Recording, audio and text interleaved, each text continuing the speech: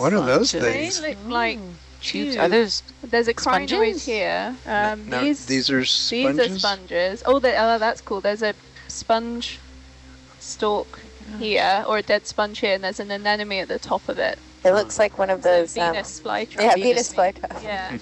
So is that one alive, do you think? That looks in the middle? dead. Okay, so the ones on either side are alive. I think when they're alive, they're like this one on the left is white. Okay, Aaron, go ahead. Yep. Oh, what's that? Yeah. And then because it's died, they've got these other animals coming up and using the height. Right.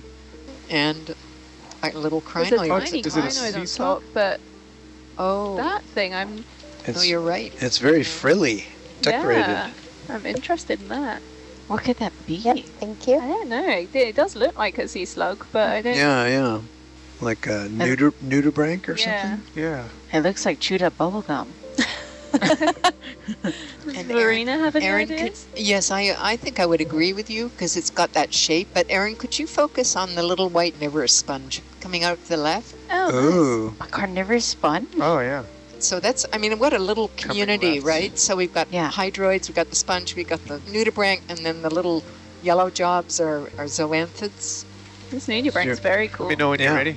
You don't get many deep Happy sea to ones. zoom out. Do you want to pan up first? Sure. Okay. The ship is stopped, so I don't have to move a little. You're actually up here, but I there we can't go. get you to There's the crinoid, huh? It's like a little hat.